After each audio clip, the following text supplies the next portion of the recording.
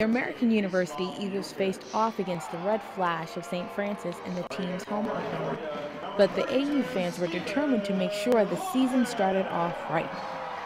At a pep rally Friday night, fans came out to support the team. They participated in a three-point shooting contest, enjoyed the dancing of Claude the Eagle.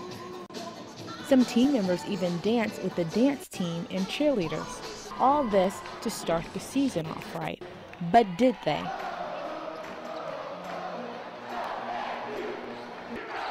While the Eagles took the tip-off, St. Francis was the first to score and quickly.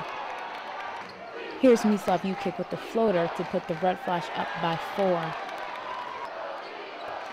Now Stephen Lumpkin scoring the first 2 points of the game for the Eagles.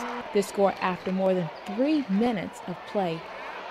Clearly, a distracted Eagles has the ball stolen. Francis Chris Johnson lays it up. Eagles trail by 9.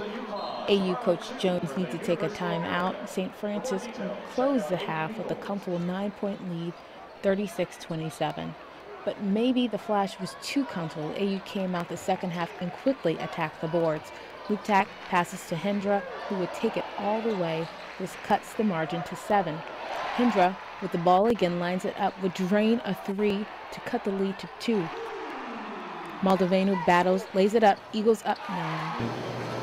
Broke through screens. I mean, they just played tougher, better basketball than us, and we were on our heels. For the AU Eagles, the team had a slow first half, but they were able to come back and capitalize on St. Francis' poor free throw shooting and sloppy play in the second half. Final score of 62-52, AU Eagles. Reporting live from Bender Arena, I'm Stevie Holiday.